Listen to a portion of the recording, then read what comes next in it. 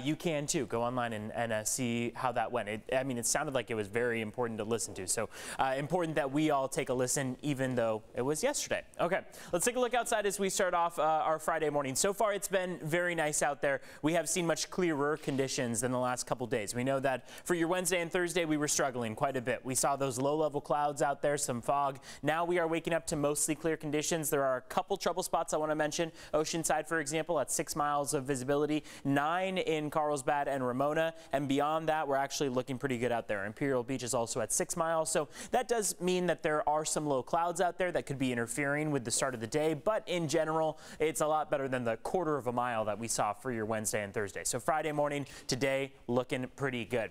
Coastal 5-day forecast shows that we are going to see those temperatures warm up even more. So today will be just around average in about the mid-60s by the afternoon. 70 is that forecast high for your Saturday along the coastline, upper 70s for inland locations and across the deserts. And then the steady cool down comes as that marine layer builds, and we're going to take on more of that onshore flow. We'll see those temperatures really cool down into your Sunday and beyond. But Sunday is going to kind of be the starting day of that. So while we could wake up to a little bit of that marine layer, temperatures are still going to build into the upper 70s. View outside, of course, still very dark as we kick off the morning. Mostly clear skies and chilly temperatures overnight. Important to mention, you probably want to take that jacket with you as you head out the door, as temperatures are significantly colder right now than where they were 24 hours ago and in comparison to average. Warmer weekend from that ridge of high pressure and that offshore winds, and then again that shifts as we head into your Sunday.